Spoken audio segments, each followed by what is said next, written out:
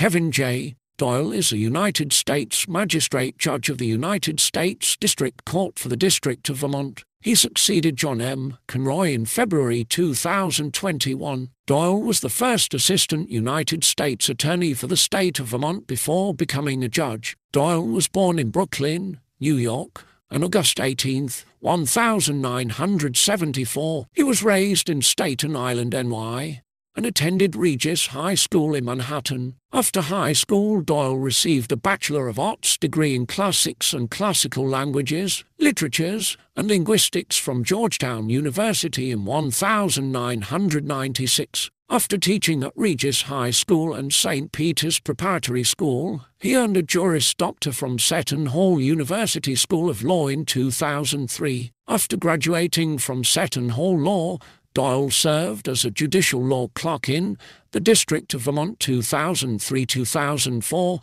the District of New Jersey 2004-2005, and the United States Court of Appeals for the Second Circuit 2005-2006. He then worked for Marino Tortorella PC in Chatham, New Jersey as an attorney in complex civil litigation and white-collar criminal defense practice. Doyle joined the U.S.